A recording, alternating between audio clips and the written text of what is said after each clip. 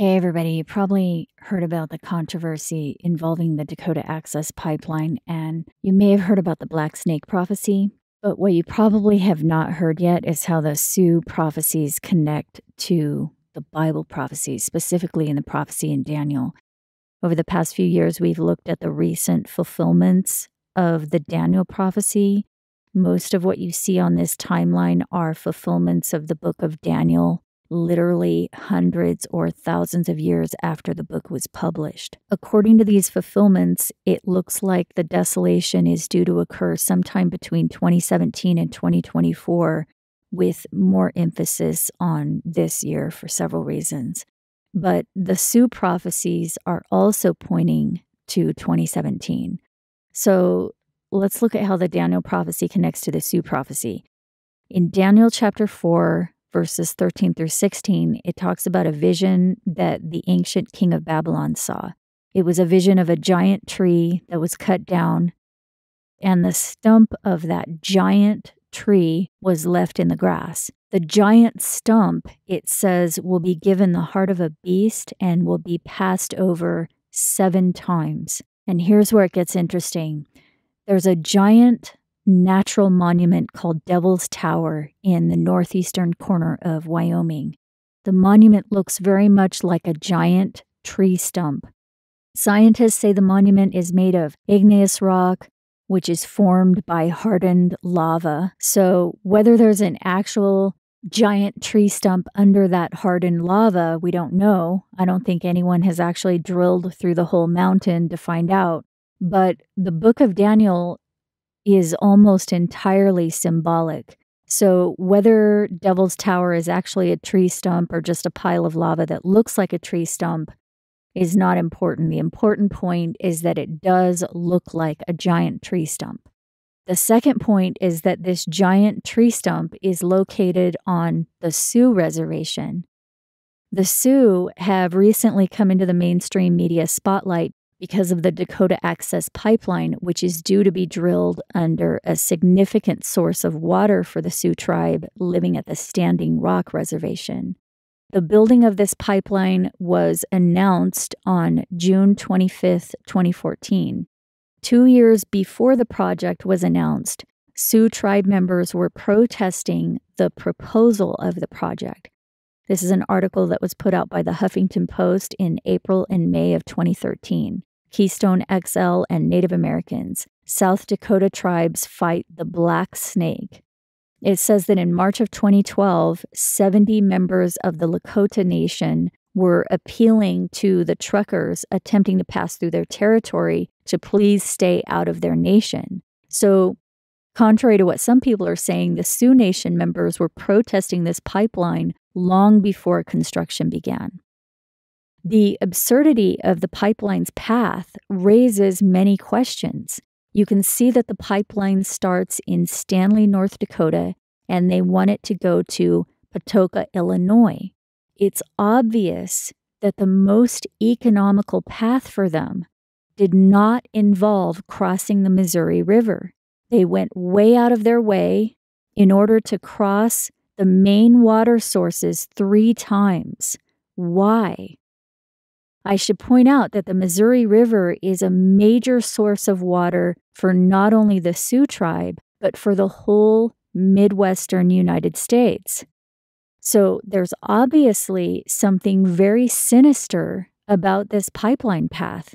It's clearly unreasonable to go hundreds of miles out of the way and dig tunnels hundreds of feet under 3 different rivers and lakes when they could have just taken the straight path to Illinois and avoided the reservations and those major river systems altogether. And there have already been other oil spills in the area just a few months ago. In addition to this, the oil pipeline is believed to be the Black Snake of ancient oral Sioux prophecies. The basic gist of the prophecy, according to many internet sources, is that once the Black Snake crosses Sioux territory, the world will end. Another post adds that more specifically, once the Black Snake goes under the water, the world will end. The executive order that Trump signed on January 24th, 2017 is meant to expedite the environmental review of the safety of putting the pipeline under Lake Oahe. The pipeline advocates have stated that they plan to finish the project by the end of 2017. That means they plan to go under the water sometime this year. In other words, the Sioux prophecy indicates the end of the world may occur this year. This is very interesting because one of the Lakota tribe members, the Lakota are one of the 7 tribes of the Sioux, one of their members, Crazy Horse, who lived from 1842 to 1877, saw a vision of the end of the world. He said he saw a flash of light in the sky, followed by charcoal and ash falling from the sky. After this event, he said peace came to the earth again. The waters were clear and the people were happy. This is exactly what the prophecies in the Bible predict. Fire and brimstone will fall from the sky, caused by a star that falls to the earth and hits the sea. The book of Daniel calls this burning star a burning flame stone.